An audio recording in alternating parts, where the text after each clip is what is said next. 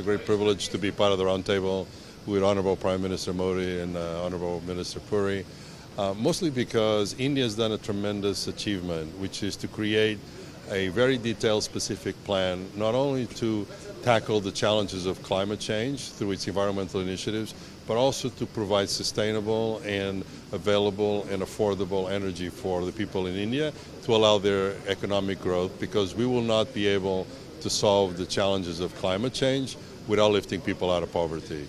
And that is key. That is what excites me about what India has done, what the Prime Minister and his team have done. It's a remarkable achievement.